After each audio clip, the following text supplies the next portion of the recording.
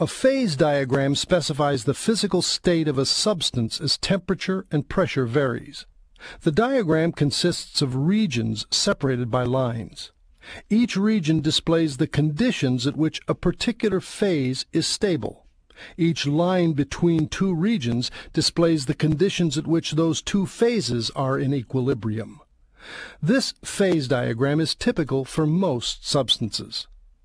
In general, lower temperatures and higher pressures correspond to the solid phase. Higher P and T correspond to the liquid phase, and lower P and higher T correspond to the gas phase. Let's take a closer look at the diagram and view the various parts on the molecular level.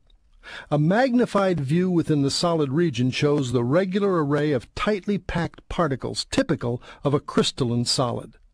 Note that the particles in a solid are not fixed, but jiggle in place about their crystal sites. A magnified view of the liquid reveals a major difference between it and the solid. The particles are still in close contact, but their positions are much less restricted than in the solid, and they roll and tumble around one another. In stark contrast to the solid and liquid phases, a magnified view of the gas shows the particles far apart except when they collide. At any point along the solid-liquid line, the phases are in equilibrium. Melting and freezing are occurring at the same rate. In other words, the same number of particles are moving from the solid to the liquid per unit time as are moving from the liquid to the solid.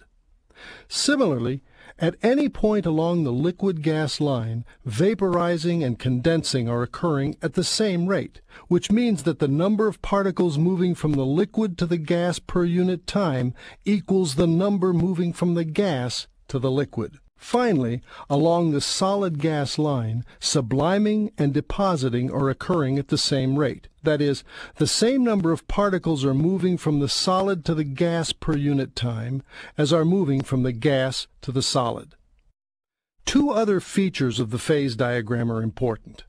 The first is that the liquid-gas line ends at a point called the critical point, beyond which the distinction between a liquid and a gas disappears. Let's close in on this point and 2 points very close by to see what this means. At a nearby point in the gas region, the gas is under very high pressure, so the particles are reasonably close to each other. Thus, the density of the gas is relatively high. At a nearby point in the liquid region, the liquid is at a very high temperature, so the particles are beginning to separate from each other. Thus, the density of the liquid is relatively low. As these 2 points approach the critical point, the particles in the gas move even closer together and the density increases, while the particles in the liquid separate even more and the density decreases. At the critical point, the densities become equal and the phase separation between liquid and gas disappears. The second important feature occurs at the junction of the 3 phase boundary lines. At this point, called the triple point, the 3 phases are in equilibrium simultaneously.